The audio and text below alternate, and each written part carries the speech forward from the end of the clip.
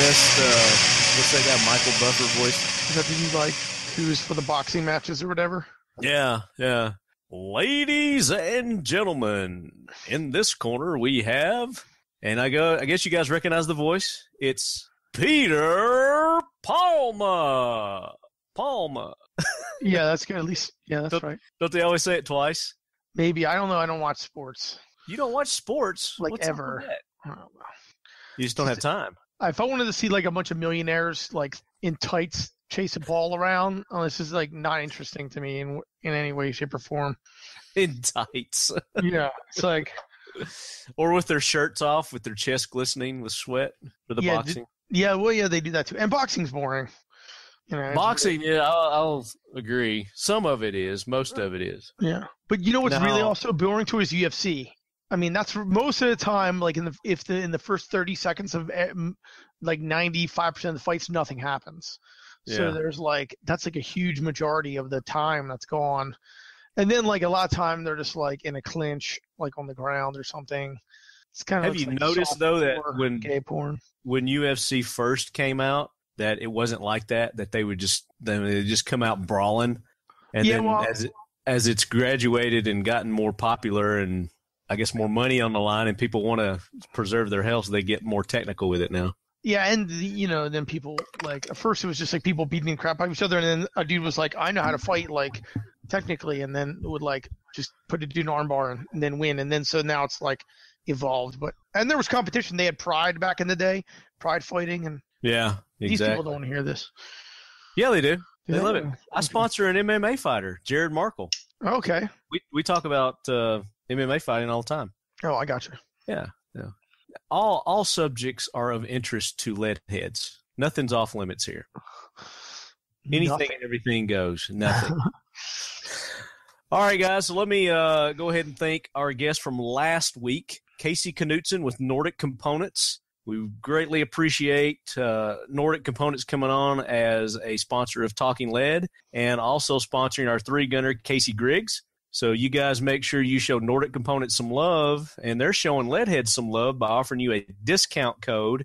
Use the Leadhead discount code, get 7% discount on, I believe it's everything on their website. So being the holidays, Christmas shopping coming up, perfect time to do that. While I'm mentioning it, you can also use that Leadhead discount code at Tactical Walls, Dipstick Coatings, and Primix Systems. So go to those websites, support those guys because they support the show, and without them, there wouldn't be a show. Then it would just be dead air when they logged on. No, but seriously, guys, go show them some love. Use those discount codes. Show them that the Leadhead Nation is behind them and that you appreciate them making this show possible. So let's get to our guest, Peter Palma. Peter, it's been a while since you've been on, buddy. Yeah, I've been busy with a lot of stuff. I was in college, so I had to graduate that. But then right before that, I was running my Kickstarter for the double MS CLEAN. And so I had to like spend all that time promoting all of that. And then I was in danger of like failing my classes. So I had to like, as soon as it made its goal and I was able to order the things on the critical path, I had to like pass college. And I did that. And I graduated on a Friday and I started working on a Monday. Just like that, huh? Just like that. That's what happens when you have an engineering degree, and not a liberal arts degree. Or, you actually get a job, right? What's the one that everybody in the Marines always gets, to be a cop, but you don't really even need it? Oh, the criminal justice. Criminal justice, yeah. Why would you even incur the debt and time to get that degree? That's like what I started off. I got my degree in aerospace, and I started off pro pilot, and it was like I need a degree, but it doesn't have to be, and it doesn't have to be an emphasis on pro pilot because you have to pay for all that flying and everything extra anyway. It's not part of your tuition. So once I figured that out, I was like, screw this. So I switched to administration, and I got my degree in administration, and I did all the flying crap on the side, and did it when I could afford it. But yeah, I know what you mean. But congratulations, man, on getting graduated. Yeah. It's nice to have like a income that doesn't rely on the firearms industry, so that way you can just say whatever you want, and they can like blackball. You can make what you want. You can do what you want. Yep. Yeah. But then again, you have to be like, it's like if my boss comes to me and tells me to do the dumbest thing ever, I have to do it. And that's like goes against my whole body. But every week there's a check that gets a big check that gets deposited in my bank account, and I have health insurance, and like I know that, everything's going to be, I don't have to worry about anything. Like if the chemical plant I'm working for blows up, as long as it doesn't hurt me, I don't care. Like it's not my chemical plant. Well, I was going to ask, can you tell everybody what you're doing now? Well, I was working at a plant that made ammonium nitrate, which is kind of cool, which is pretty much boom. Yeah, it's like it's a fertilizer plant, but I'm going now to a refinery for fuel, for gasoline and benzene, even and things more like that. Explosive. Mm-hmm. Where's this leading to, Peter? What are you ultimately wanting to do here? Sounds explosive to me. Yeah, it's pretty much it's very volatile chemicals, and it's kind of scary when they're like, telling you about it, and you have to get fitted for a gas mask and all that stuff. But I mean, they occasionally blow up or whatever. But I mean, it's any job you could be working at, like as a bank teller. That's kind of dangerous, but nobody worries about that. True. It's like it's your time. It's your time. So I mean. Working at a fireworks plant, those tend to blow up a lot. Yeah, at least if I get like blown up in a plant, my family is going to be rich because I'm going to sue the crap out of them, and I have the money. They'll just settle. They're like, let's just settle for like $5 million. That's fine. Like they don't even take $5. Yeah, they wouldn't even blink an eye. So at least there's that too. I never know what I'm going to end up doing. But then you've got the MS Clean company also in your back pocket, so to speak. Yeah, we're just about getting out of we're totally in the black as far as like an accounting purposes go, but like on a cash flow goes, we're kind of in the red. So we just got to wait for our, every time I come in realizing every time you introduce a new product, there's like a cost associated with that. And maybe this is something a lot of people don't understand. Or like, why doesn't MagPool come out with this thing? Or why don't these people do it in this color? Or why don't they do it like this one? It's because like, say you have like widget A, rifle A, right? And you come out with it, you buy it, and then like say it's $10 for this rifle. I know it's not $10, but let's just pretend because we're pretending like doing complex math. We're playing. It costs you $10 for it, and you can sell for $20. So you double your profit. Well, you buy 1,000, so you're in debt for 1,000 units, and then you sell the units. So you have enough money to buy 2,000 units, but you have to pay off your debt from the other unit, and now you only have enough money to buy another 1,000 units, which you have to because now all your units are sold. So now you're back at zero. So you had all these sales. You're like, oh, you're selling, it's great. But it's like in order to get like a positive cash flow, you need to be doing it for a little bit of time. Unless you like close down your doors where I'm like, all right, I made it. I made my 1,000 units and I sold them for 2,000 and I paid my 1,000 off of debt and I take my other 1,000. I'm done. You have to, and you quit and you just throw your. But then you've got all these people that are still wanting your product, so and then you have to put that money back in, and now you have no more money. And it just takes time for that to catch up.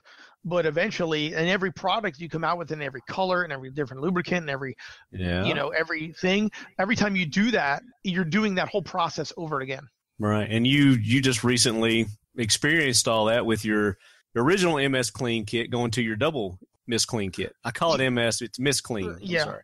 And every color too. So like if say I want to have 1,000 of a product on in case somebody wants that many, right? Mm-hmm. Well, if I want to have 1,000 on and I only have black, that's fine because I only have to carry 1,000 singles, 1,000 doubles. But if they want it in flat dark earth and they want in coyote, and then so that's like now I have to put all that money in. Now instead of just keeping 1,000 on hand of each one, now I have to there's 5 different ones, so now I need like 7,000 units on. Now you're building inventory, and your risk of sitting there goes up.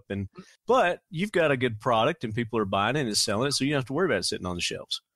Yeah, it's going pretty quickly, and. So ever since you guys got that Kickstarter going, there's been a high demand for them. So how's that going with the Kickstarter?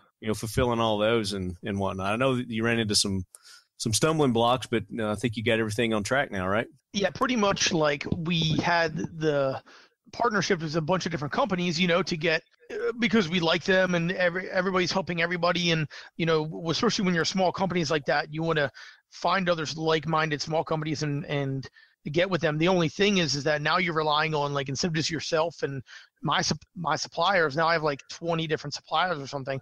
And if one of them is late, then it prevents me from shipping my stuff out. And that's what happened. There's 2 or 3 of the people that were really drug their feet on it. And I'm like, hey, I need this, because not only you got to fulfill orders. You made promises. You got to keep it. Yeah, exactly. People want the product, and some people are understanding. They're like, okay, we get it. It's a first time product, and there's going to be. Let's back up just a second. So for those who don't know what the MS Clean kit is, what it is it's a magazine shaped, an AR magazine shaped device that it's hollow on the inside. It's got a top that slides open. Containers.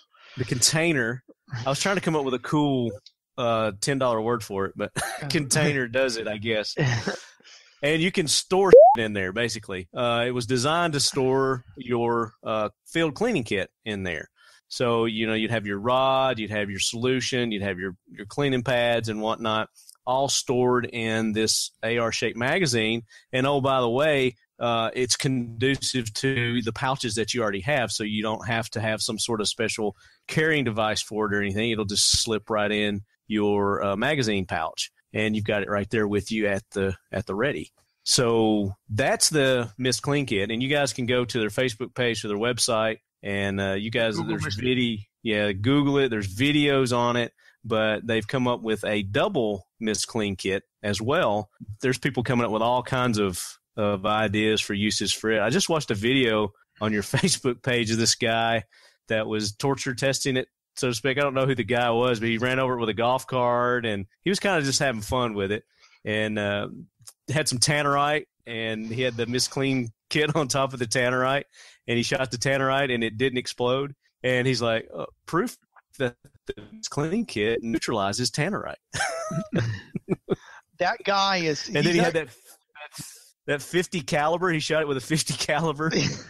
In slow motion. And, yeah, he was like, it deflected 50 caliber, and then you could see the strings, the fish wire of the 50 caliber bullet going at it.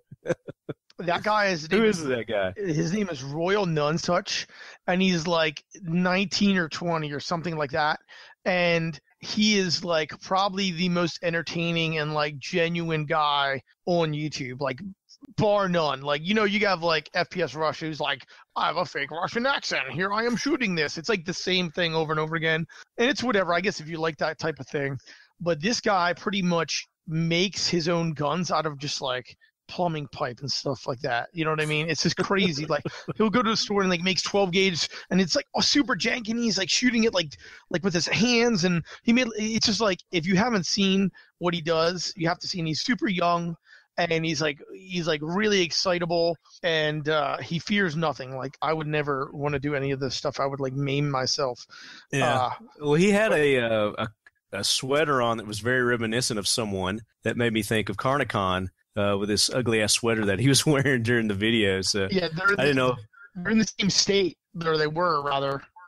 I got you. So he gets the hand-me-down sweaters. Yeah. Is that what it is? Well, he draws inspiration from Dugan, and I think he's pretty clever. This Royal Nunsuch kid. I think there's just the one video which was like my favorite, because there's so many people like, oh, your finger's on the trigger and blah, blah, blah, blah, blah, and your safety's not on, you broke the 180 and all this stuff. And I get it, because there's a lot of stupid people out there, so you want to prevent people from shooting themselves. But sometimes it's like, all right, like me and my friends are professionals, and, there's no 180 in Iraq or Afghanistan, you know what I mean? So it's like, you just don't shoot your friends, you know what I mean? And so it's just kind of unwritten law, right? Yeah, I'll make a video like at my private range, and it's just me and the video guy, and they'll be like, you broke the 180. I'm like, I don't shoot use PSA, you little Sorry. Yeah. No, that's okay. So Royal Nunsuch has this video where he tries to he's got like a aerosol can, and he tapes like a road flare to it, so that like when he shoots aerosol, it'll blow up. He's like, well, he couldn't see with his glasses on, because he's shooting with like a pellet gun in essence. Right. And so he like throws it up in the air in a cornfield that's like super dry. The driest cornfield you could find wherever he's at. And he's like, oh, I can't. He's like, I'm gonna have trouble seeing it. So he takes his eye pro off when you're doing the shadiest thing ever. And he like throws up, it's like, and I'm like, man, this guy is nuts. And he's like making grappling shooters, and he just like all the stuff. So is he like really doing this stuff, or is he just like spoofing it? No, he's like, really doing it. Like Carnicon does. No, he's really doing it. He like goes out there and is like if he's got like a welding machine, and if you just said go into Home Depot and come out with a shotgun, and that's what he does. Like pretty much, it's hilarious. He just MacGyver stuff. Yeah, and it's like when we were kids. You would you couldn't just take your 1022 and leave it the way it was, leave it well enough. You always got to mess with it. And I guess that's kind of starts where, in your own thing. So like, you will paint it. Like me and my buddy Murph, who does the grip stop, like we're just always messing with our gun. Like a gun never really stays stock. It's like a race car driver. Nobody who's really into cars buys a car and says, oh, this is great the way it is. Like you're going to mess with it. You know what I mean? Absolutely.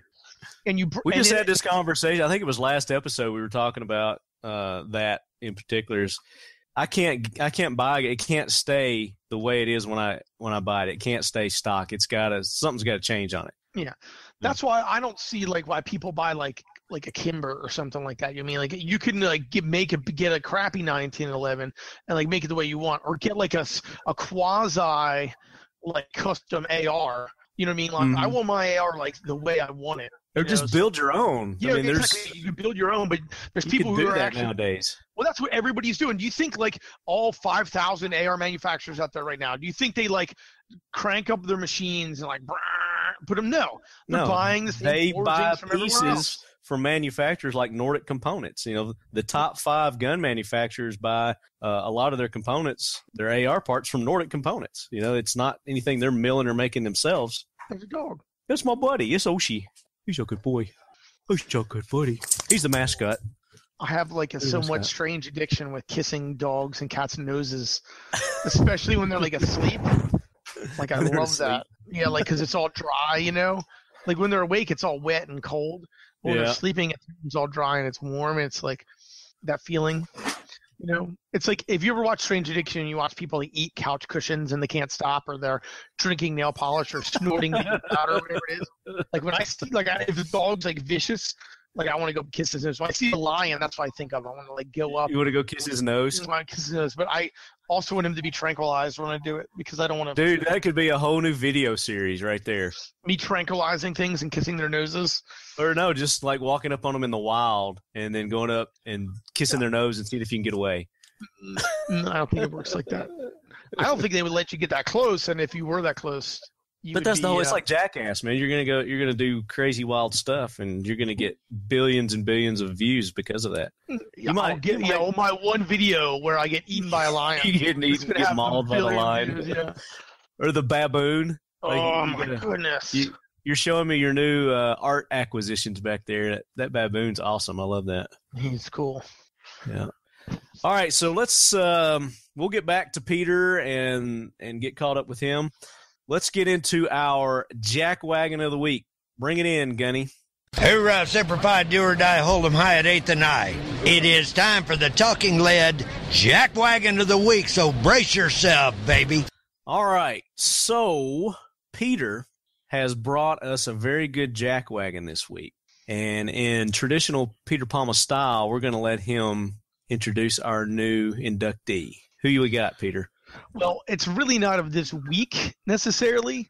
It's more of like in my lifetime. And, I just think that this Jack Wagon doesn't get the hate that should be directed at him. And it's directed other places. And I'm going to take a lot of flack from it. I think probably one of the worst presidents since I've been alive was Ronald Reagan. Especially when it comes to gun stuff. Absolutely. Ronnie Reagan? You're throwing Ronnie Reagan on the Jack Wagon train? Yes. Okay. All right. Explain your answer. All right. Like there's what he invoked. Yes. Pretty much the thing that like really why you can't have a machine gun unless you have like tens of thousands of dollars, or maybe at least like, or a really crappy machine gun for like 5,000 is because of Ronald Reagan. And because of the like, well, I don't want to say because of him, it happened during his reign, at least, right. And that was part of all that stuff that they were doing then. And they had a huge like anti-gun push, like in the 80s. If you think of like all of like the the heroes, like even the A team never like shot anybody. They were shooting guns everywhere, never shooting anybody. All of those things were like that. So like pretty much from 1986, you can't manufacture new machine guns to transfer to people like how we make suppressors right now. You know what I mean? And that's probably one of the worst pieces of legislation that's in existence, because that's like, in essence, it's turning up the pot. You know what I mean? Mm-hmm. And that was a huge click up. It went from like 4 to like 6, and nobody ever brings that up. Everybody else would just fillet. They would suck Reagan's rotting right now. All right. But everybody hates Obama. And as far as I know, the vast majority of legislations like that were local or state or that have been passed in his reign have been pro-gun. Like, I know there's like more and more, and they're even talking about like taking silencers off the NFA. That would and so like everybody's like big push for that. It's just like they're blind followers. It's like, think for yourself. Like, Reagan's the best thing ever. Obama's really bad. But it's just like they're just like regurgitating stuff that everybody else is saying, and they're not even really thinking for themselves. Now, I'm not saying Obama's like the greatest president or whatever. Reagan should be up in there too. And like, if you really hate, as far as gun legislation, you hate Obama, then you should really hate Reagan. Then you cannot hate Obama for his quote unquote legislation and like Reagan. He was the worst. You know what I mean? For our 2A rights. Yes. You know, in that, now you got to give the guy props for introducing Star Wars. You know, the whole Star Wars program. Don't even get me started on that. Like, Star Wars, it does not mix. Yeah, they have lasers, guns, but that's whatever. Like, I don't understand why it's so integrated on my Instagram. Like, oh look, here's a girl in like a Boba Fett hat. It's so hot. It's like, no, it's not like Boba Fett sucks, first of all, and like, he didn't really do the worst. He's the worst bounty hunter ever. Yeah, and then like, and then like, Luke was the Johnniest pussy ever. He's like the worst hero in anything ever. Like, even as a child, I hated him. So like, and then now it's like, for whatever reason, everywhere I look on Instagram, it's cool to have like your AR-15 with like a stormtrooper helmet on. I'm like, this is why. It's just like putting two things that like do not go together. It's like, look, I got the best Greek yogurt ever, and I put the Greek yogurt symbol on my AR-15. It's like, there's no correlation. Wait a minute, I'm gonna break it. Nice grip stop. Thank you. That is a Lanco Tactical. Oh wow, that's the old one. So, like you're saying, how about Mickey Mouse on your AR? Can you see that? Yeah, it's like the same thing. It's like not related. It's like, I took something that I like and I put it on a gun, which is whatever, I guess. But why is it so prevalent?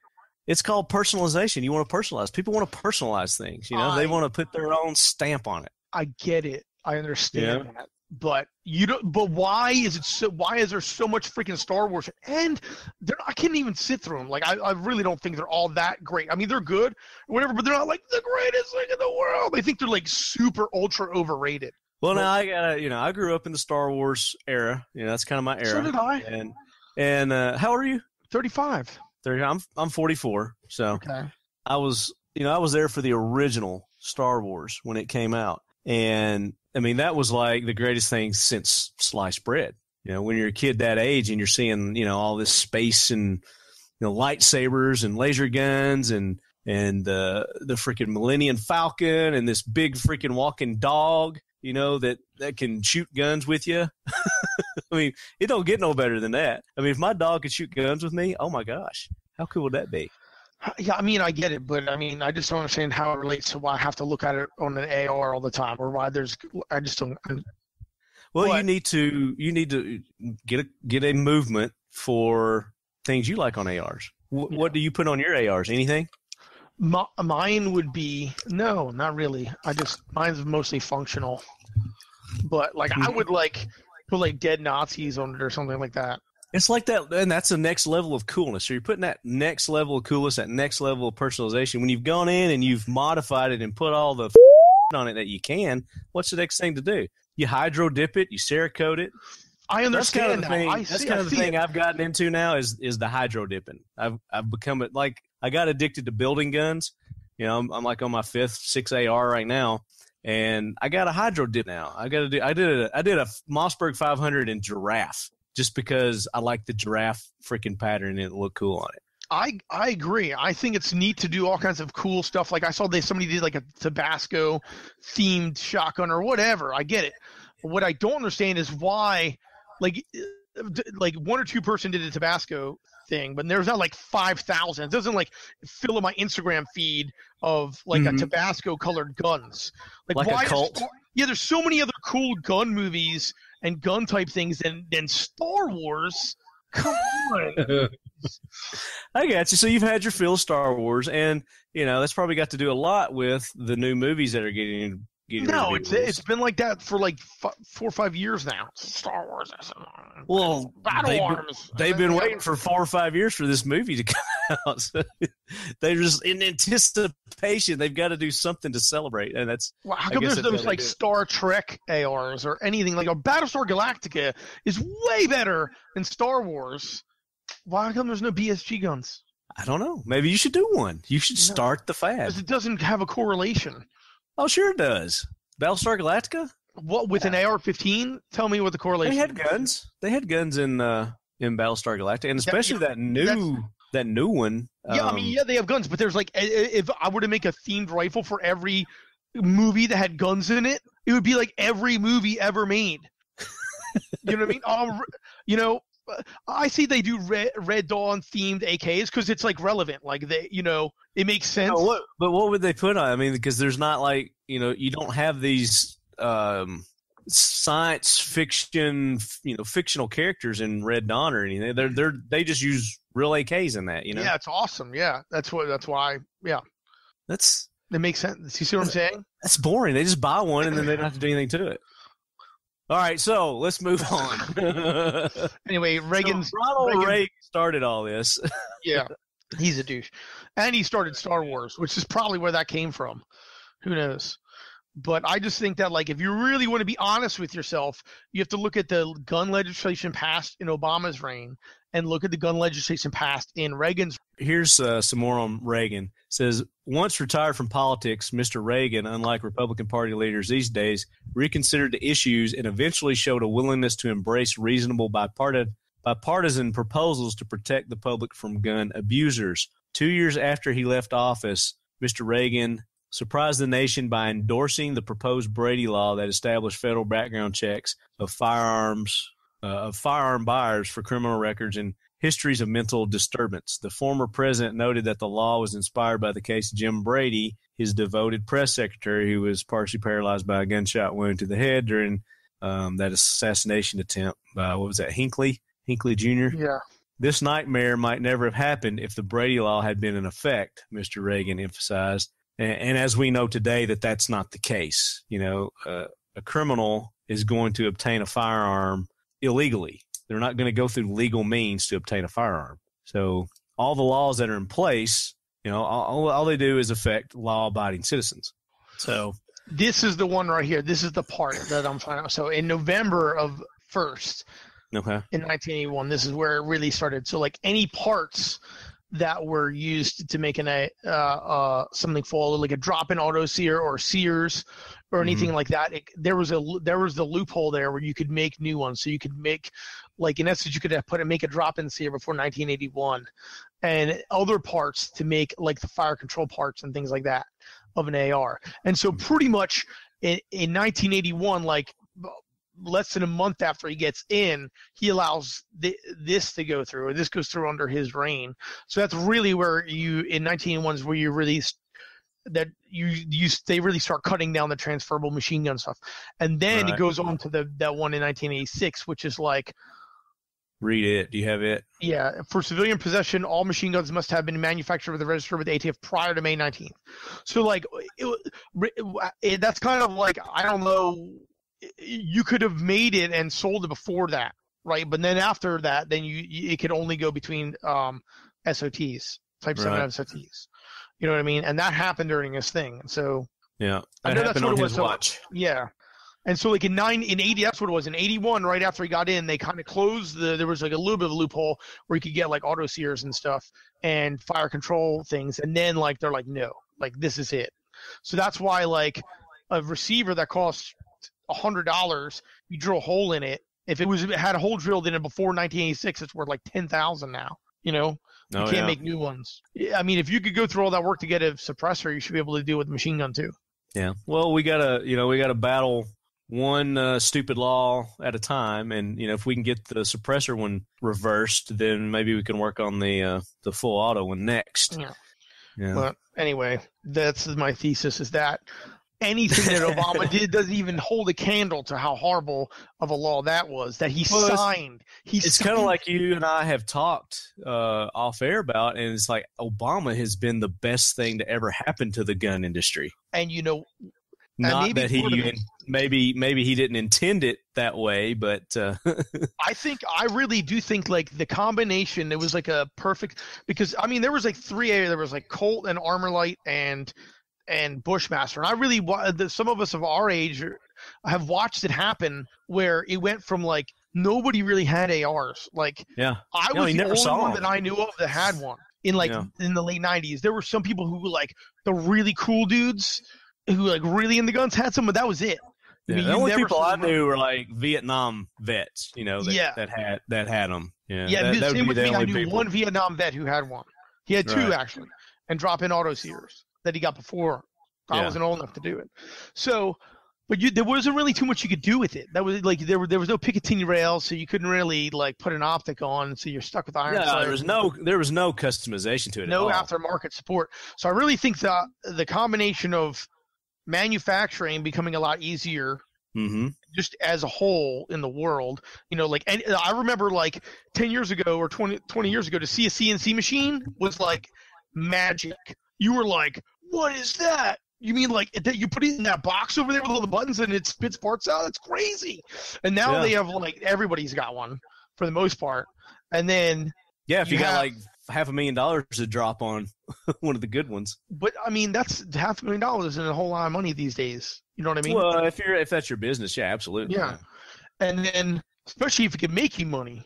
Yeah. I mean, that's the whole thing. Yeah. But now they've got these that are just the size of a freaking multi-purpose printer that, you can put your 80% in and it'll CNC them, and they only cost like $1,000 maybe. Yeah, isn't that neat?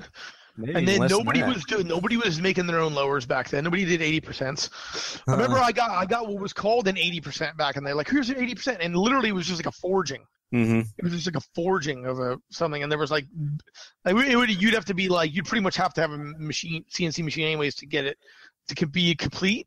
And I'm like, well, I could just, if I had a CNC machine, I could just take a block of aluminum and make it into a receiver. Why am I buying this forging? It's slightly easier. Well, and they came out with the jigs that you can put on them, and you can hand press them now. I mean, you got a hand drill press, you can do your own. The 80%, this one right here. This is 80% right here. I did it with a hand press. Whoa, ghost! Did it with a hand press. Well, you have manufacturing getting easier. You have the Brady bill going away, so you're allowed to have all this cool stuff now. You have like hundreds of thousands of veterans coming back that are using these ARs to have Picatinny rails on them, so using like ACOGs and optics. And now that the thing has a Picatinny rail on it, people are making all kinds of crap to attach to it. Yeah. And then you have like now you have ammo, not to mention the ammo. Now you have other people getting involved in it too. And so like before it was only like gun people getting involved with gun stuff. The fact that like so many other people now, all those things are combining with other people wanting to join. It's kind of like what came first, the chicken or egg there. So more people want it, and more people are getting in that like that really, I don't want to say have no business, but like normally would not have gotten into it if those conditions weren't filled or whatever. They weren't getting popular. So their popularity just made them more popular. You know what I mean? Yeah. It's like, why do so many people buy Glocks? Because so many people buy Glocks. You know what I mean? It's like, what came first, the chicken or egg? Like I buy a Glock because it's super. So many people have them. I know I can find aftermarket support for it. And the training is simple. If the hits the fan, there's going to be a lot of parts you can scavenge and find. Or if it doesn't hit the fan, then I just want to find a holster for it. If I get like the HK VP whatever the HK thing, new thing comes out, whatever it is, if I get that, I mean then say there's 100 holsters for it. Well, if there's 100 holsters for a VP9, there's 1,000 for the Glock. So I just get to choose from more. And so, but even that, Peter, has become so easy for people to do. The Kydex market has just gone through the roof now. The whole market of everything has gotten better. Yeah. And so it's created jobs for people. Yeah. You know, and I think the panic set in by some of the shootings and like the threat of legislation, right, gets some people I know who normally would not want an AR are like, well, if I can't ever get one, I'm going to buy one before I mean, during the panics, you see all kinds of people buy guns who normally would not have bought one had it not been for that panic. Well, and what you get there, Peter, is you get a lot of opportunists, people who think that they can make a quick buck. And, that's when the ammo shortages happen. You had a lot of these these jack wagons that don't even own a gun would go stand in line at Walmart and buy all the ammo and then put it back on the interweb and sell it for triple what they just bought it for, having no intention of using it. They're just trying to make a quick buck. Yeah, but sometimes that backfires too. Like when the panic subsides and you're really screwed. Like, right, and that's what happened to a lot of people this last time, and I loved it. Yeah, me too. And that's why I like hate Keepin It MS CLEAN, because they're the ones who like start to spark to start to fire, because they'll be like PMAG $100, and then everybody said, "Did you see this? It's $100." And then everybody freaks out. You know what I mean? Yeah, that's what happened. So I'm like, I will never buy anything if they're like, you could get 5.56 for 1 penny a round off of Cheaper Than Dirt. I wouldn't buy it. You just boycotting them all together. Yeah. I don't think I've ever bought anything from Cheaper Than Dirt anyway. No. I don't think their prices are that good. I've seen better prices other places. Yeah. Well, I mean, there was a time when those catalogs and stuff were like the only way to get stuff. I mean, the internet. True. The interweb has definitely opened up some doors, no doubt. Well, let me get to my jack wagon real quick. And they are very deserving to be on the jack wagon train this week. And it's going to be Facebook. Facebook, as we all know, they aren't very 2A friendly, and they have been picking on a lot of gun companies lately. Particularly this week, they have picked on our sponsor, Nordic Components. Nordic has been trying to make some posts, and we haven't mentioned that today is Veterans Day, and we're recording on Veterans Day, and we want to thank all of our veterans, and we want to thank our active military men and women that are serving to protect us and our rights and our freedoms. So thank you very much. That being said, Nordic was trying to make a post today just thanking the veterans. It was a simple post, and I'll read you the post. So they posted this on their Facebook page.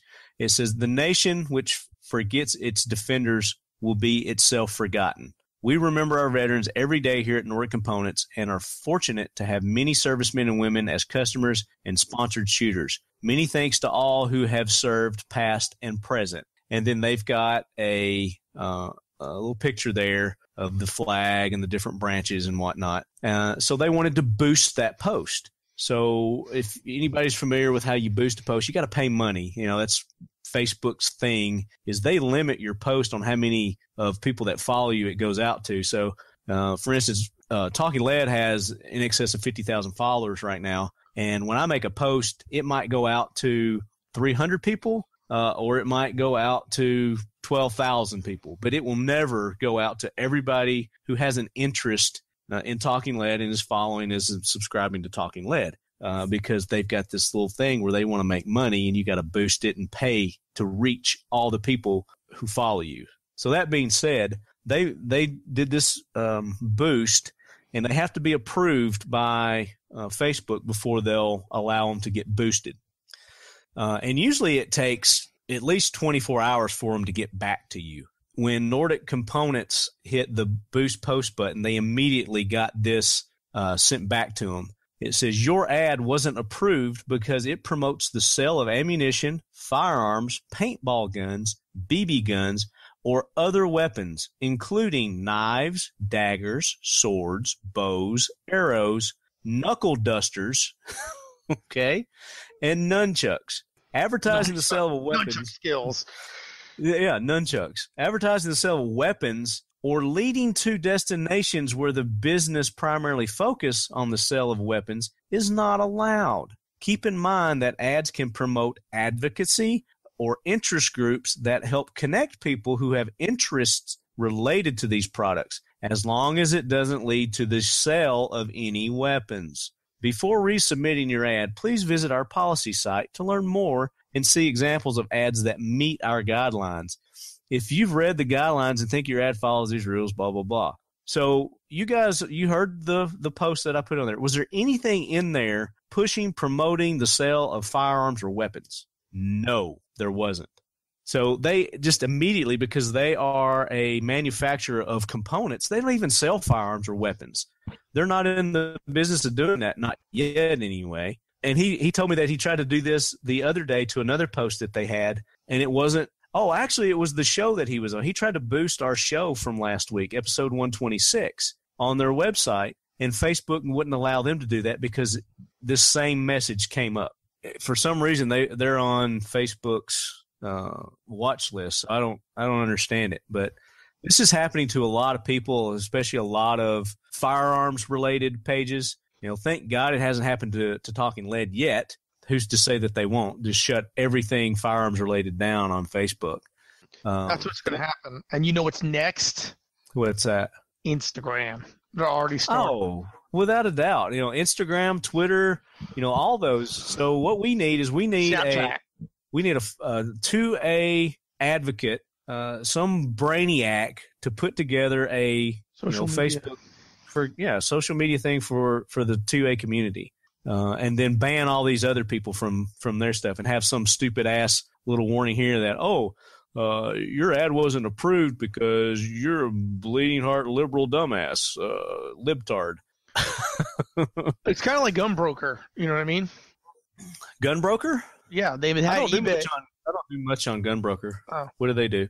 Gunbroker is like eBay, exact format of eBay, but you can sell guns on it or whatever.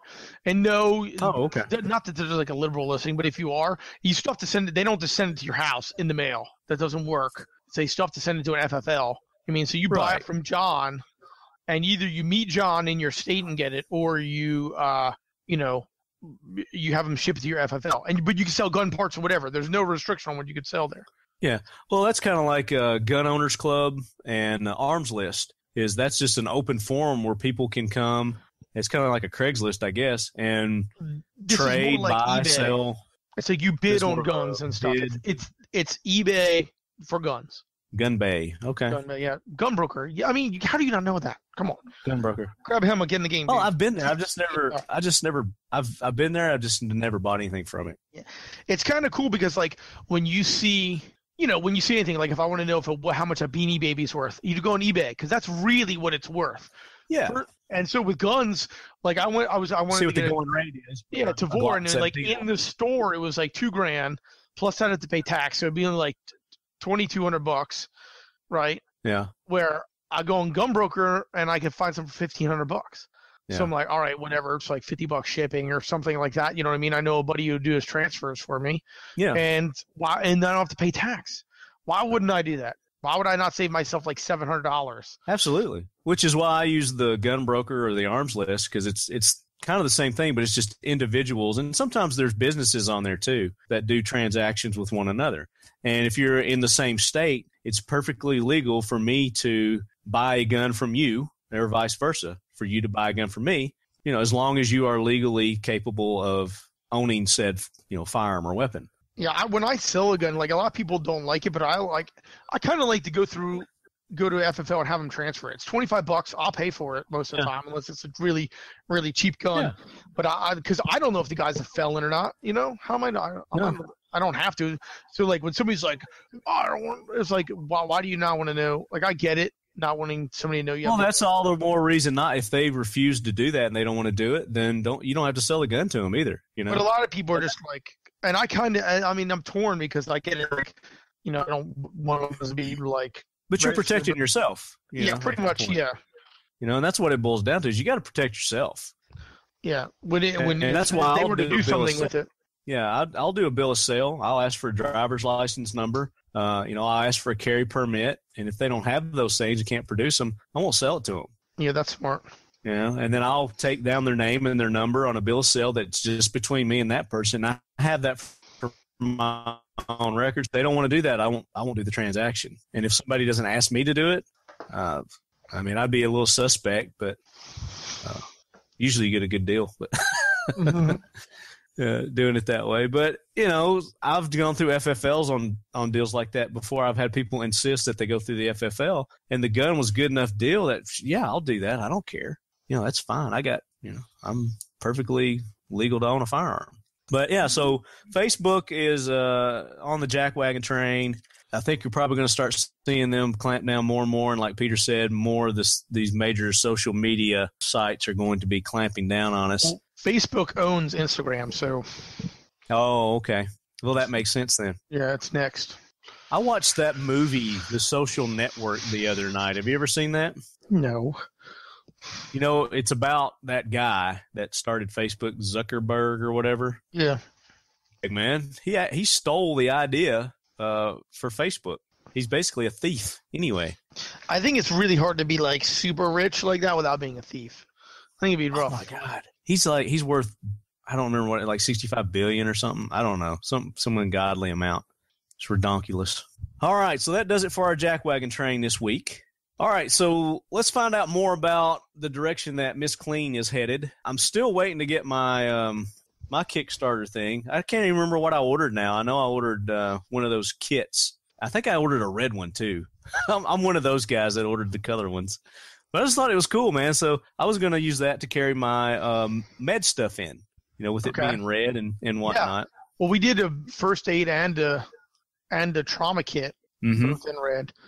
I don't remember. It's been so long, Captain. Well, it's because you haven't filled out your survey yet. So I don't know what color you want or where to send it. And you were one of the first people to go. So that's why. My bad. What color you want, a red one? Sure. Okay. I'll take whatever you got. I don't care. I have all of them. Okay. What other colors do you have? You just have black and red, right? I have black, red, and flat dark earth. The doubles. Okay. I'll do red. All right, Peter, tell us the direction that Miss Clean Kit is headed now. What's new and exciting coming up? We pretty much sent out 100% of the Kickstarters that people respond to the survey, and so there's only like me. So there's only like 30 people of the 800 or something that didn't respond yet. We mailed all those out, and now we're gonna revamp our website and rebuild our website, and that's when we're gonna offer the new double for sale to people who missed out on the Kickstarter.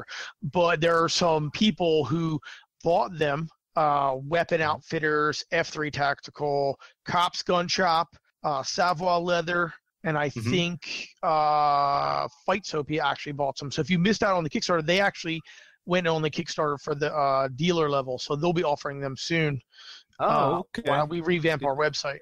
Very cool. I bet Savoy is going to do something special with them.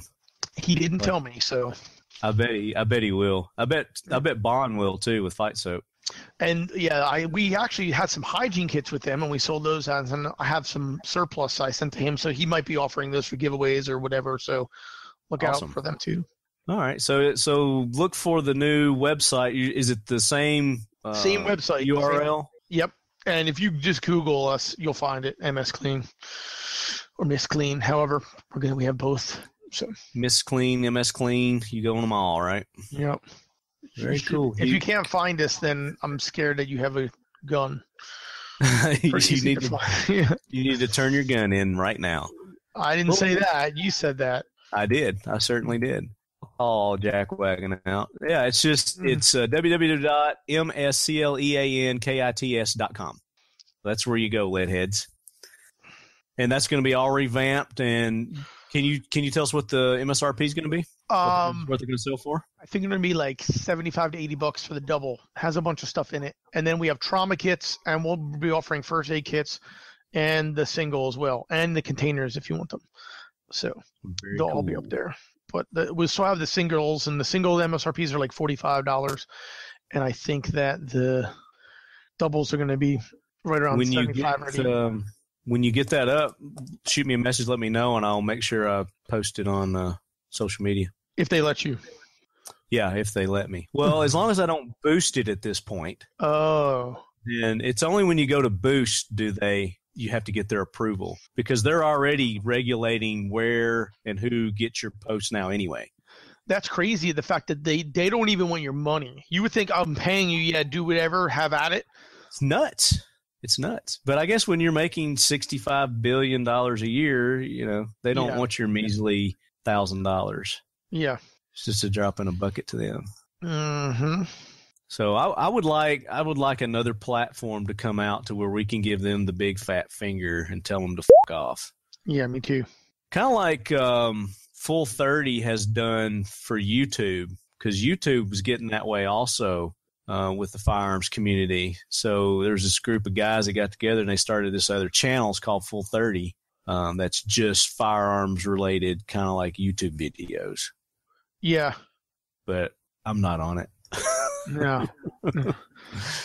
Not on it. I have like a love-hate relationship with YouTube gun people.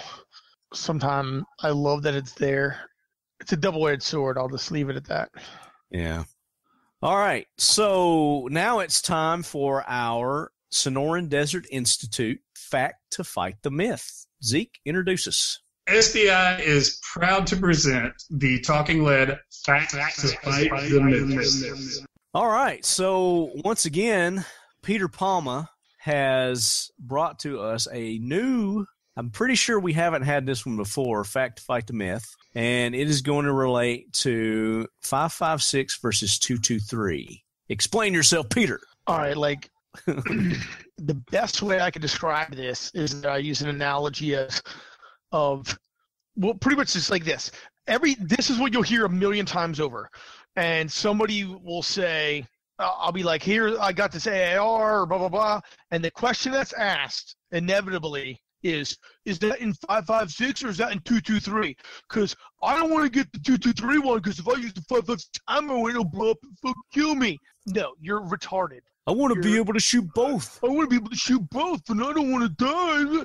It's like, okay, so 2.23 Remington came out like in the 50s or like even before that, right? Mm-hmm. Probably, I think like in the mid 50s or like late 40s, early 50s. I don't know exactly, and it doesn't matter, right? So that comes along, and Remington makes it. So it's like a spec by Remington, and they adapt that round and make it 5.56. They change the powder out a little bit, and the military just like the dimensions in all are pretty much identical. They are identical. Right. Yeah. They're like, no, actually, this one's half a tenth off, or no. It's like, yeah, maybe, but it's the same. Basically, right? What it is the 5.56 was designed to do higher pressures. Yeah, and so it's a NATO spec, and they do everything in millimeters because it's NATO. So like 1.223 is in standard. It's 0.223 of an inch in diameter. You know what I mean? The other one's millimeters in diameter.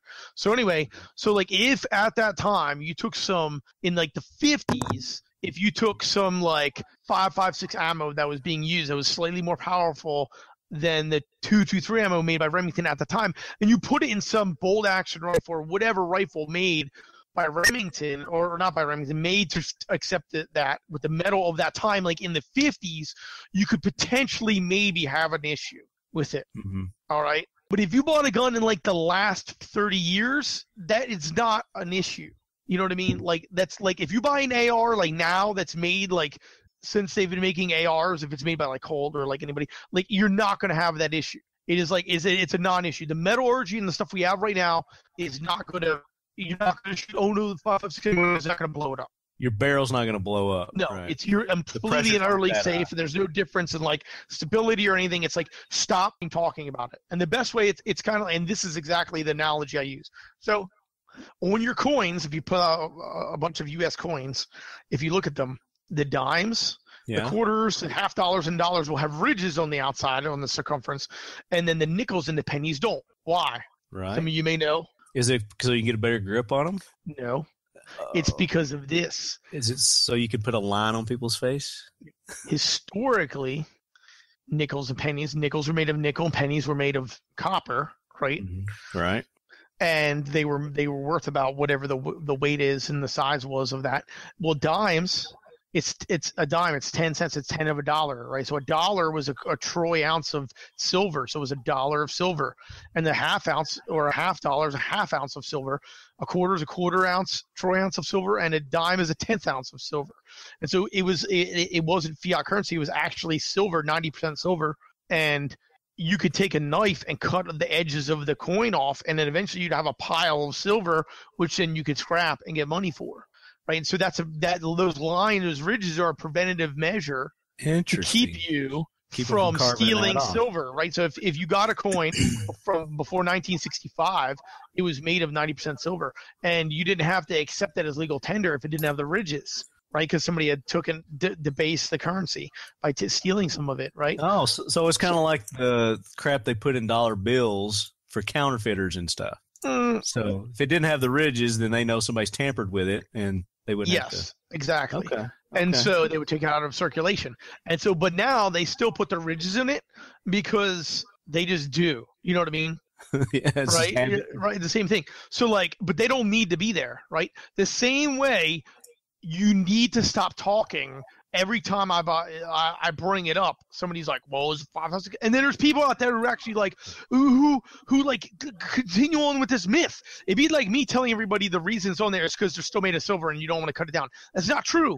It hasn't been that since 1965. It's a moot point. Yes. It's irrelevant. Unless you pick up some rifle your grandfather had in the 50s. And even then you probably don't even have to worry about it. The metallurgy sucked. They didn't have any ways of testing it or anything.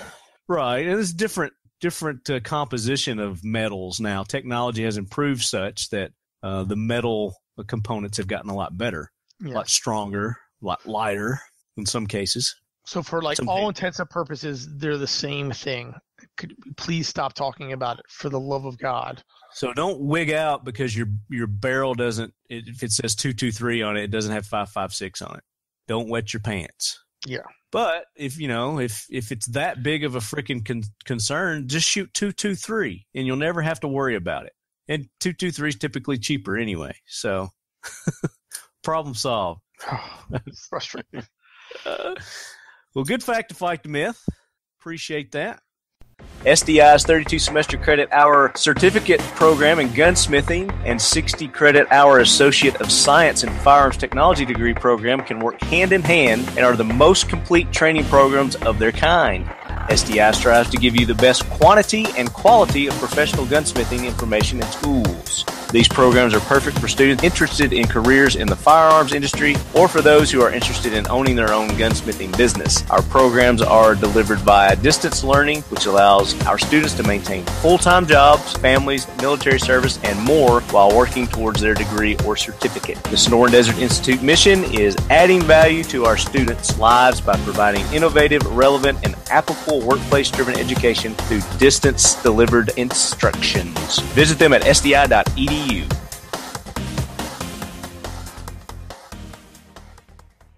All right, guys, so now it is time for the trivia. And last week's trivia was Nordic Components. And what you had to do is you had to go to their Facebook page, and they had a video on there with Jess Tischauer, and he was running something. So you had to watch that video, and underneath their comments, you had to put your answer as to what Jesse was running, and then you also had to like the post. You had to like their Facebook page, and you had to leave with the comment, Leadhead was here. So I just got a message from Casey, and Casey said to let that run another week because he wants to get more traffic there. You guys kind of falling behind a little bit, but I do understand that the show, by the time you hear this, will have only been out a week. So he wanted to give you a fair opportunity. So we're going to extend that, and that's still just going to remain this week's trivia question. So Nordic Components, go to their Facebook page, watch that video with Jesse Tischauer. I've asked him to pin it to the top, so he's pinned it to the top, so it's going to be easy to find. And we need you guys to flood their Facebook page. Give us the answer, like the Facebook page, like the post, and you are going to win one of their shotgun extensions for whatever shotgun you've got. If they've got it, then you're going to win that. So pretty big prize. If you can't wait, you don't want to wait on that, go to their website, go to nordiccomp.com, and use the discount code LEADHEAD, and you'll get 7% off any of your purchases there. Two ways you win. You get a discount code, or you can win one of those shotgun components. Still haven't got a winner from the Promec video. It's only up to 850 views right now. You got to get it up to 900. We're only 50 away from that, and you guys are going to get those 3 videos of your choice from Primic. So go to Primic's YouTube channel, and it needs 50 more views, guys. Come on, 50 more views. You can do it. You're going to get those awesome videos of your choice from Primic. So that one's still up for grabs also. So until we get those two taken care of, I'm not going to put up any more trivia. So you guys get your asses in gear, and let's give some stuff away. So Peter Palma, yes. What have you got just personally coming up? Are you going to be going to any gun events or anything like that soon? No, I don't think so. Not planning on doing any shows or anything? Yeah, I have like a real job, and that's kind of like I got a new offer to get paid this like vast sum of cash to go do it. And so but you still like shooting. Do you ever go out and just go target shooting or? Oh yeah, well I'm going to be I have like a bunch of articles that by the time they hear this, it's going to be months later, but I have an article I'm writing for about a new Vortex optic coming out that is going to just like smash the dicks of a bunch of companies that are out there. Like, is it a red dot or is it? I'm not saying, but there's some companies that are going to be in. They're Don't like tease me. Vortex is already like starting to take a huge chunk of the market. And they also have, I got a Strike Eagle, and it's not that. I'll give you the hint of that. That thing is awesome. The 1x6 with the reticle it's like finally somebody made a reticle that makes sense. Like if you're buying, like, I mean, when I say I love the ACOG, I mean, people are like, oh, I love this. No, I literally like love it. I love it like it's like if say you were like in a car and you were on fire, and like I came in, I pulled you out of the car and I put the fire out and I bandaged your wounds right there and I saved you to get to the hospital, you would love me because like I saved your life. Like that's how I love ACOG. Yeah. But if you're buying like I like the 3-power and stuff, but if you're buying like any of the other Trigicon stuff, you're pretty much retarded. You're just wasting your money. Yeah, because they're like way more expensive and they're nowhere near as well thought out as some of the Vortex stuff. And I will drink Trigicon. Can you give us a hint? Can you give us a hint as to what it is? Is this now? Are you still writing articles for Recoil? Yeah, so it's for Recoil, and I'm doing another one that I'm using my pseudonym for because. And then I'm doing one. I'm actually doing one on the 1.5 power ACOG, which not many people know about. So I'm going to break it down in that article. Okay. And then there's another company called Gear Up by Tim Ralston. He's a dude who he shot his thumb off on Doomsday Preppers on TV. It was a boom with a revolver, and now is like this piece of bone right here is gone. But anyway, he's definitely a crowd pleaser. Yeah, exactly. Woo! He's like, it's just one of those malfunctions where like the gun went off with my hand in front of it. Oh, you mean you shot yourself in the thumb? No, but negligent discharge. Yeah, negligent. Just you pulled the trigger on a double action revolver with no hammer. It was a hammerless the Smith & Wesson 642 hammerless 38. And that made the episode?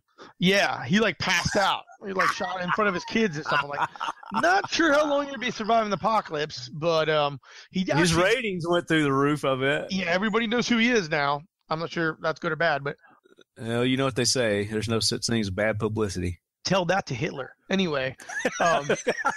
Okay. So, but anyway, he has a cool thing where it's like a 12 gauge inserts. They have inserts now that for different shotguns, like to neck it down for like kids or whatever. But he's got like one like they're 8-inch long and they're actually rifled, and so you can put like 22 in a break open 12 gauge, or you could put 38, or you could put 9mm or 45 or 40 cal. So it's like the end of the world's here. You only have a single shot break open 12 gauge everything or double, anything that breaks open. It doesn't work on a pump because they're 8 inches long, you know.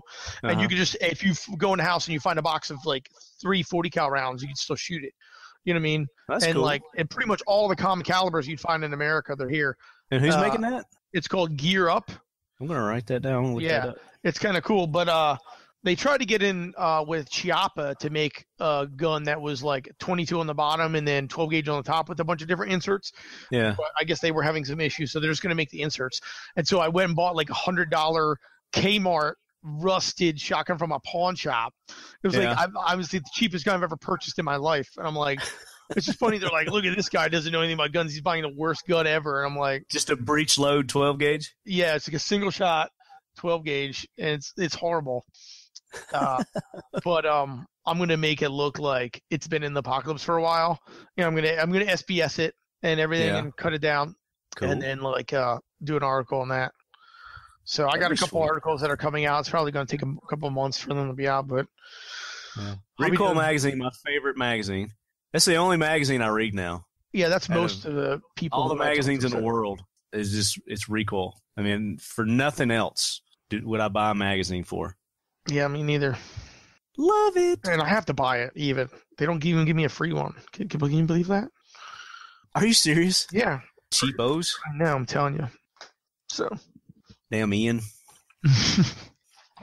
How's he doing? Oh, he's awesome. He's always breaking things. That's kind of what we do. Just break stuff. Breaking shit. Yeah. So I like he was like, I'm going to test drive the new like Nissan Titan or whatever, and it's like brand new. And he always has old crappy vehicles because they're like worked so hard on them, they're going to break. He's got like a old Volvo and like an old like Bronco. No, I don't know what it is. Maybe it's a Bronco from like a million years ago. And this thing's brand new. I'm like, Ian. The old O.J. Simpson Bronco? I don't know if it's a Bronco. I think it's, I don't know. I don't know those trucks. But it's like a big SUV type thing like that. And he got this thing. I'm like, Ian, you are going to break. Like, why would you ever get this vehicle? Like, you're in, and instantly, he put it on Instagram, and like 3 hours later, he made a post where it was like the body was all smashed up because he like hit some rocks or something. I'm like, he flipped it. He didn't flip it, but he like, you know, tried to go over some stuff it couldn't go over in like the body panel. Like the doors got all like seriously. Like, you're not buffing that out. Like, you that's the only way to know is to get somebody like him to go test one out and say, okay, it won't do this. Don't do this. Like, we'll break everything. Like, if we go out, everything will be broken. See, that's why I tell people, is like, if you want something truly T&E'd, give it to me, because I have broke everything. I can't think of anything I've not broken that people have sent to me to T&E. I've broke it somehow, some way, which is good. That's what they want. They want to know if it'll break, you know? So I figure that's, you know, I'm doing them a favor. I did the Spork 2. I did a little torture test on it. I eventually broke it. You know, I put it in the microwave, but that broke it. But like, it was insane. That'll break it. Yeah, insane what it went through. So I broke a 308 from Two Vets Arms. What else did I break? I broke the Glock. Was it the 47 when it came out? We actually went down. Oh, they have the 47 already. This was like before they started put out those single stacks. They had a longer, like competition style. I think that was a Glock 34. Maybe that's what it was. It was like 3 years ago. Yeah, Glock's numbering system doesn't make a whole lot of sense. Like, they started like, this one holds 17 rounds. What should we call this next model we came up? Well, let's just call it 18. And it went from there. I'm like, you just like add a number every time a new gun comes. I just don't understand. There's no rhyme to their reason. Yeah. No. It's confusing. But yeah, that's Glock. They can do what they want to. Yeah. Must be nice. But yeah, so yeah, if you want something broke, send it to me. I'll be happy to break it. That's like, I hate one of the things, like a lot of people in the industry are just like free gear whores.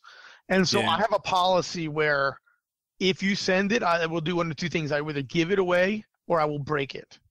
I'll find some way to break it. Like, I make enough money where if I want something, I buy it. Like, I don't need to be, it's like, oh man, I did this and they gave me free whatever. I'm like, free whatever? The thing's like $300. Yeah. Buy one. Why is it like, I got a free $300 thing that I didn't even want in the first place? They'll never use. All right, guys, that brings us to the end of another episode of Talking Lead. I don't think I told them what episode this was. This was 127. Jeez. Yeah, man. I'd like to thank Peter for being on, and you guys make sure you go check him out at MissCleanKit.com. That's MissCleankit.com. And be sure to check out that new website. It's who what? It's plural. There's an S. Just go to Google and then type in Miss Clean and it'll pop up. Oh yeah, it's okay. It's MissCleankits, MissCleanKits.com. My bad. So make sure we get that right. And check them out on Facebook, and you just do MS Clean and it'll pop up on there. And check out the Facebook page. Do you guys have a YouTube channel?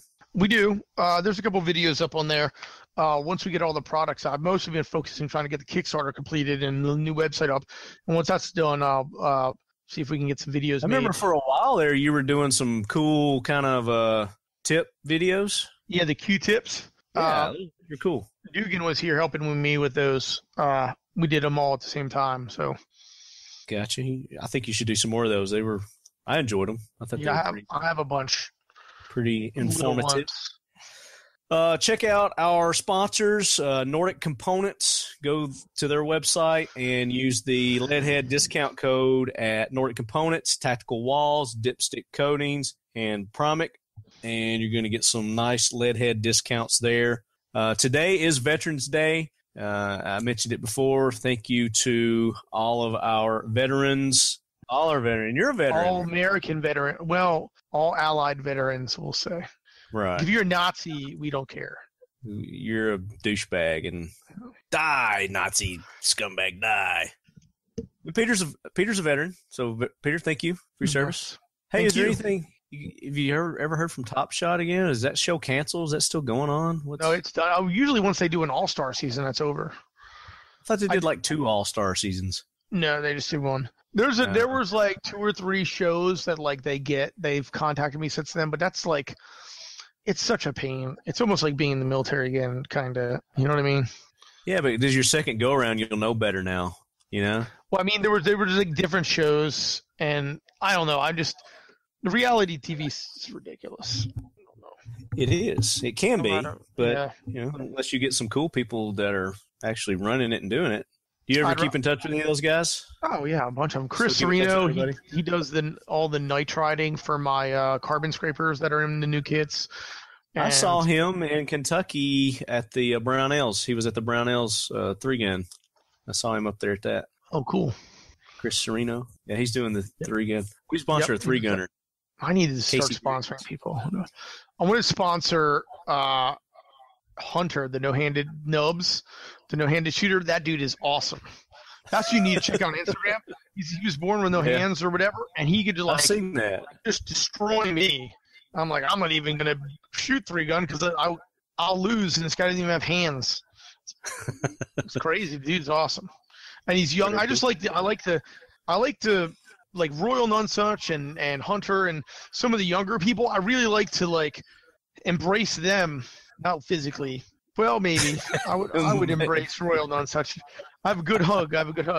But just because when I was younger, I remember being like 20 and really liking liking guns, and I didn't know anything, and I was in the military and anything like that. And so I remember, I'll never forget this.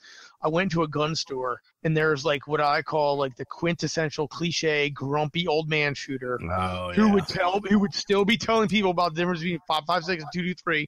And I walked in and I was like, hey, I don't really know much, but I'd love to learn, and I'll work for really cheap, or I would just do an internship or whatever it is.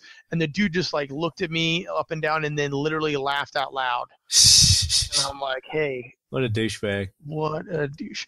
And it's like now, whatever, I have a bunch of experience and done a bunch of things, and it's like I would never. It's up to us to cultivate the younger culture and steer them in the right direction instead of them getting the bad experience like that douchebag from the gun store. Yeah. I've had a vendetta against like the NRA and them ever since. Like, I can't stand them. The NRA is emailing me and calling me all of the time. We know what we need, and like now we need new social media. Like we need like a more modern NRA thing. We need to like start like we are young people who don't like drop leaflets out of bombers or call you at 5:30 in the morning. Yeah. And so because I would give tons of them. I would give an enormous amount of money to somebody who was fighting for my gun rights that wasn't the NRA. Yeah. I would like put instead of putting money in for my checking account into my savings, I would just give it to this like all of the time. Wasn't the NRA owned by some company anyway? Aren't they like commercialized now? I don't know. I think so, but whatever. Yeah, I mean, I'm with you. I mean, there needs to be a revamp, I guess, so to speak, another option. Yeah. For people, but I would just like on the same theme of talking about I would look at Hunter. He's a no-handed shooter on Instagram. Nubs, you can find him pretty easy. And then Royal Nunsuch, that's his YouTube channel, and it's really interesting to see. Like, you have to remember the kid's really young. He's like 19, 20 years old. But some of his videos are back from before he was even 18. He's making like shotguns out of tubes, and he made like a 50 cal, and it's like all welded up, and it's like, it's super shady. And it's like, you know, sometimes it works and it's crazy, and sometimes it just blows up. Like, there was one where he's like, can I make a grappling hook launcher? And he just is launching like grappling hooks like straight up into the sky. And I'm like, but see, that's where innovation comes from. It's kids with imaginations like that. They're actually going out there and trying to put their ideas, you know, to work. You know, eventually they're going to be at one of these freaking mega companies making the next, you know, greatest innovative firearm or firearm accessory. Yeah, like if I was like a billionaire, I would send him a CNC machine. I'd be like, here you go. When you make millions of dollars, which you will, you can pay me back for the CNC machine. Right. Like, I know this, like, because he's got like something out. Yeah. He just uses an angle grinder and a welding machine, which I'm down with. But, you know, I'm like, that's awesome. Cool. So, yeah, go check that guy out, and definitely make sure you check out Recoil, their website and their magazines on the book stands. The best firearms magazine out there, bar none, my opinion. Thank you. It's the #1 selling magazine on newsstands, or gun magazine on newsstands. Yeah. So that helps. I'd like to thank Sonoran Desert Institute for all their sponsorship, everything they do for the show. Make sure you guys go to sdi.edu and learn how you can safely. Maybe we need to get the Royal guy hooked up with SDI so he can get some proper gunsmithing training. No, we don't want him to have that. It's way more interesting to watch him try and figure stuff out. Yes. Okay. But check them out, sdi.edu, and for the veterans, you can go there and you can use your GI Bill to help pay for that. And they've got all kinds of different armors, courses, certifications to help you with that. Or if you just want to take it for the heck of it, I mean, if you don't want to make a career out of it, like me, you know, I took it just for my own personal benefit because I got this addiction of gun building now, and I want to make sure I'm doing it halfway right. It has served me well so far. Mission 22, check out mission22.com. Mission 22 is the organization that you guys have heard me talk about time and time again, and I'm not going to stop talking about them. 22 veterans a day on average commit suicide, and that is unacceptable. We need to get that number down to 0, and this organization was developed to bring awareness to the public and try to bring change. Whenever you get awareness, you get change. So go to Mission 22, buy their shirts, buy their hats. They've got beanies out now. I'm supposed to be getting one of those today, hopefully. And, yeah, so they were down to at a Veterans Day. Casey Griggs invited them down to a Veterans Day parade in his neck of the woods here in Tennessee, and they came down and set up shop there. If you guys have any big events coming up, go to my email, send me an email, talkingled@gmail.com, and we'll try to get them out there. All the exposure that they can get is greatly appreciated. The guys at Sheepdog Impact Assistance, check out Sheepdog Impact Assistance. That's the organization that is set up to help those former military, law enforcement, fire department, EMS personnel that maybe they retired, but they still have that sheepdog instinct and they want to serve and protect. They set up disaster recovery missions for these people to go on. And even if you didn't serve in the military or weren't law enforcement or fire department, and you just want to help out, there's a place for you also. You can donate your money. You can go and buy. They've got really cool gear there also, shirts, hats. They've got all kinds of gear there. So go check out sheepdogia.org. I didn't know it was Veterans Day till I looked on my damn Instagram feed. Yeah. Well, that's the thing. I Googled Veterans Day today under news, and not one of the freaking major news sites had anything about Veterans Day on their main page. Yeah, they don't care. It was f***ing ridiculous. Anyway. They don't care. And as always, lead heads, keep your loved ones close. And keep your Miss Clean kids closer. And make sure you don't go kiss a lion on the nose when he's sleeping. Unless he's tranquilized. Unless he's tranked. Do it. Give him a big old Zerbert. And in honor of Veterans Day, here is veteran, country music artist, and fellow leadhead, Marcus Fox with I'm Still Coming Home. I hung up my boots and turned in my gun. I put on a suit like nothing's wrong. And if I'm up all night, it's just that I can't sleep. Not because I'm not where I wanna be.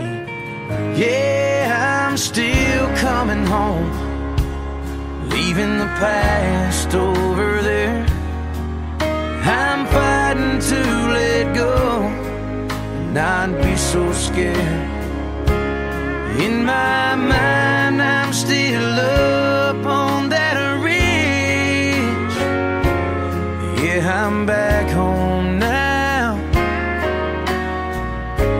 but I'm still crossing that bridge.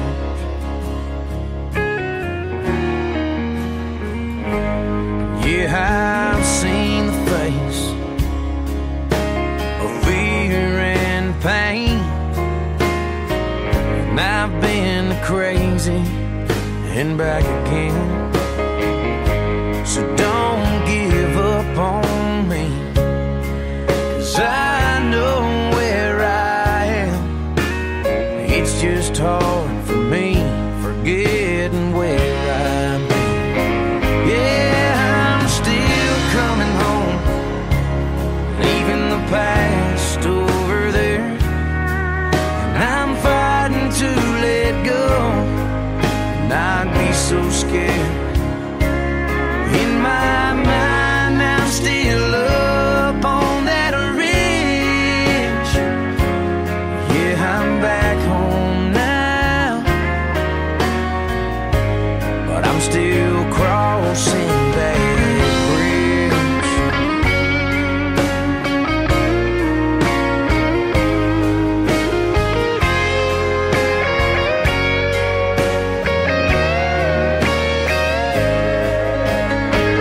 Yeah, I'm still coming home, leaving the past over there.